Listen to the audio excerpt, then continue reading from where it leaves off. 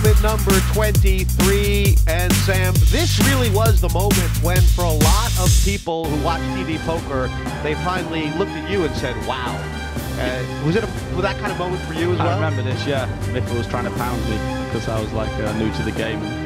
No one had heard of me or what have you, so he was putting lots of pressure on me that day. It was tough. You looked like a guy who might be on like scared money, and that's just what he just made up his mind about. Yeah, he re-raised me the first hand I sat down, Viffer, and he just went after me straight away. Kind of like welcome to the big world, kid, that kind of thing.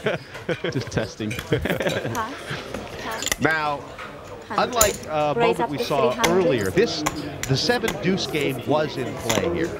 Yeah, it was. I remember being in the hand. It wasn't really going through my head that he could have the 7-deuce. You know, he just opened or what have you.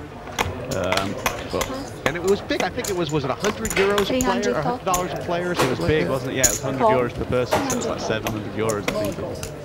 Everyone had to pay. Yeah, everybody would have been tilted at me if I had folded it. You've got like 25, 30,000 in front of you. You were winning at the time. You only bought in for like 10, right? Yeah, I think that was true. I can't really remember. Sounds about right. 5, 6, 4. What else do you remember about this hand? I can remember it quite well. Yeah, it was a strange one. Looking back, I'm surprised Viffer didn't play his 7-deuce more aggressively. Not legitimate draw.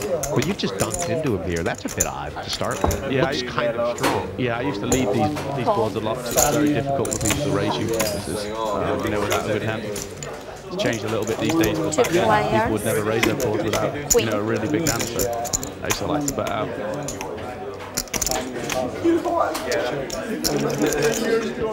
And then at some point, Viffer just decided you really can't have much. Yeah, too strong, do it. I just bet out and then check.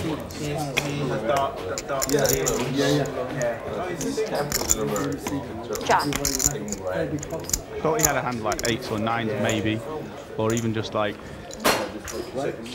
a missed flush draw or something like that. So now you do this thing which is sometimes, you know at the time that sometimes this induces a bluff, right? Yeah, it was almost like a blocking bet, and then if you get raised, they'll reevaluate, but he just bombs me. I'm like, whoa. Raise up to 8,000. So I was like, oh, maybe it's more polarized now to, you know, like a 2-pair hand. I didn't think he would do it with like ace-queen here or even ace-jack. How much is it called? Easier for me. Can you take the 1750s? Do you remember what was going through your head here? Was it just making the correct play, or were you kind of... No, I generally think about it. No, it was like, this is all my money. I've just got back out of it, and then I have to tell my backer that I've just caught him up the river with a 3rd pair or whatever, 4th pair. Queen Jack of spades or something? No, you probably bet the turn with that. Things where if you're reading in the dark place, flips out and you stick it there with the battery, and I got that, so I would never buy it. Could even raise ace jack of spades, yeah. Yeah, I thought he could have queen jack of spades, but then I was like, no, he would bet the turn, so couldn't really work out what he had. In your mind, it really had to be no pair or... This is a light re-raise. What are his value, right? I was worried he had something like, say, ace jack, and just was doing it because I looked so weak, but then I just figured he would never do that, so... Too big a raise, really. Yeah.